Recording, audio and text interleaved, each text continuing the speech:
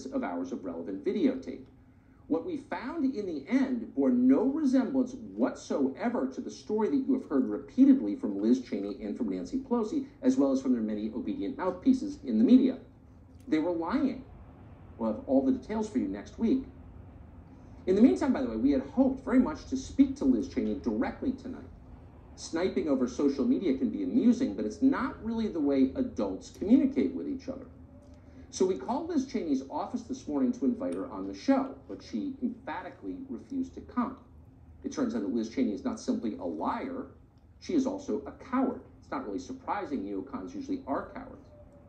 In any case, our offer stands. Liz Cheney is always welcome on the show anytime.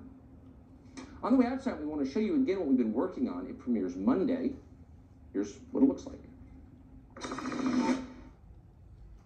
Hey, it's Tucker Carlson. We spent the last couple of months working on a project that we are finally ready to roll out.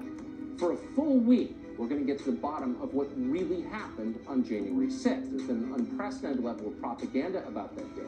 We think we found the truth. We've got a multi-part series on Tucker Carlson Originals called Patriot Purge. That's on Fox Nation. Our other Fox Nation show, Tucker Carlson Today, is going to feature episodes with the interviews tying it all together. Here's an exclusive.